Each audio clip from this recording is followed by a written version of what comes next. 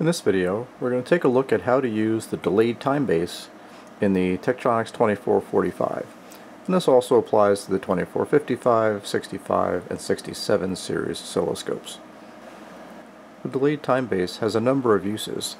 It allows us to view a waveform at a relatively slow sweep speed and then zoom in on an area or two of that waveform anywhere within the display. You might do this to gain a greater detail of what the waveform looks like in a particular area, or even to make timing measurements between a couple of areas on the waveform. Now, of course, with modern digital scopes, zooming in on an area of a waveform is very easy. Back in the days before we had digital scopes, we had to use things like the delayed timebase. Now, to take a look at the delaying timebase, I put a more interesting signal on the scope. This is a NTSC test pattern coming from a signal generator used to test old TV sets.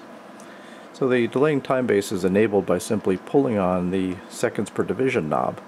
And if we do that, if we look carefully as I adjust the reference or delay position, you can see we're moving kind of an intensified dot across the screen, across the waveform. And we're getting a delay reading right here at the top of how far we're delayed from the original trigger event, which is all the way over here. So if I adjust the delay all the way over, you can see we're at 0 microseconds. Now I work my way down. I can actually just use this to get an idea of the delay time from the trigger event to other events in the waveform. Of course, that might not be all that interesting because we've got cursors that we can use that for. The real magic of this comes when we now, after pulling on the seconds per division knob, we rotate it further. And now if we take a look, we can actually see we're highlighting a wider portion of that waveform, and we're basically taking that portion that we're highlighting and showing it to you down here, so it's just zooming in on that particular area of the waveform. This now allows me to trigger on and capture a slow time-based setting of a waveform and zoom in on a particular area. You can see from the display down here that the main time base is running at 20 microseconds per division, and the intensified portion here, which is the B time base, is running at 2 microseconds per division, or 10 times faster. There's also a trace separation control right here that allows me to control how much I separate my B time base trace from the main. Turning it all the way up, the traces essentially overlap. Might make it a little bit tough to see what's going on here, but you do have that ability. And by rotating this down, we can separate those waveforms and now slide through our waveform here to look at any portion in greater detail. So right now we've been using a mode where the B time base literally just runs or sweeps after the delay setting that we've dialed in. Now if we hit the AB trigger button, we can then select the B trigger to run after delay, which is what it's set to right now. If I hit the button down here, I can tell it to be triggered after delay. Now what that will do is, after the delay that we've dialed in, it will then go to run the B time base, but wait until the B is satisfied by a trigger. Now you'll notice the difference as I move this across here now. You see that it's jumping from one of these little peaks to another. And it's doing that because it's waiting until the B time base gets triggered in order before it displays a waveform.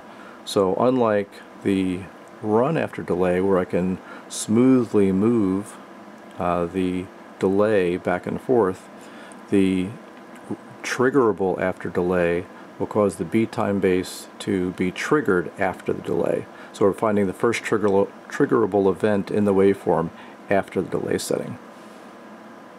Now another interesting feature of the delayed time base on this series of scopes is the delta function. I can hit the delta T button here, and what that will do is bring up a second highlighted area. And if I hit the delta knob here, I can actually see that second area moving back and forth, and this is the first area moving back and forth. What this allows me to do is find two spots in a waveform and line them up.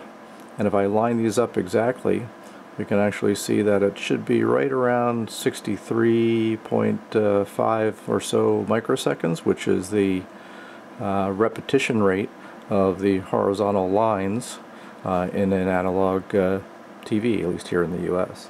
Now, of course, these waveforms are laying on top of each other. I can't separate those and still have the main time base available. However, if I now simply push in the seconds per division knob, that will turn off the A sweep and just leave me with the B sweep. And since the B sweep is now doing a delta T, I can actually move the position of either of these independently. And the trace separation knob will just control the separation of the two portions of the A sweep that we're looking at with the delta T function in the B sweep. Okay, so let's turn off the delta T function here and get back to just a single delayed sweep here on the B channel. And one other thing I wanted to point out is if we start making the B sweep much faster, obviously that makes the intensified portion here very narrow.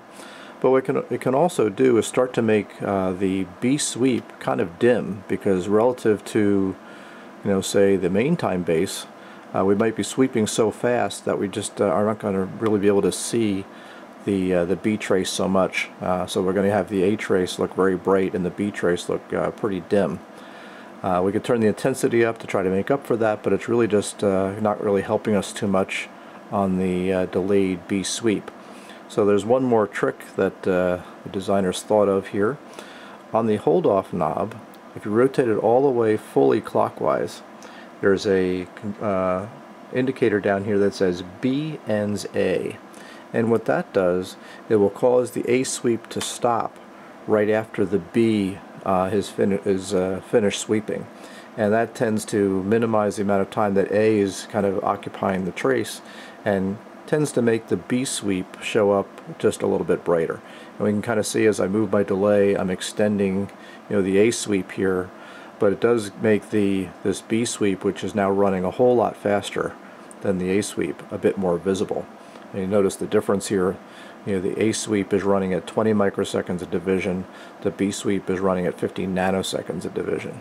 Well, I hope you learned a little something about how the delaying time base works in the 2445, 2455, and 65, 67 series scopes, and appreciate some of the thought and ingenuity that went into the design of these scopes to allow engineers to take a detailed look at multiple portions of complex signals in the days before storage technology. If you like what you see, give me a thumbs up. And if you haven't subscribed already, please do so and tell your friends. And we'll look for you again next time. Thanks for watching.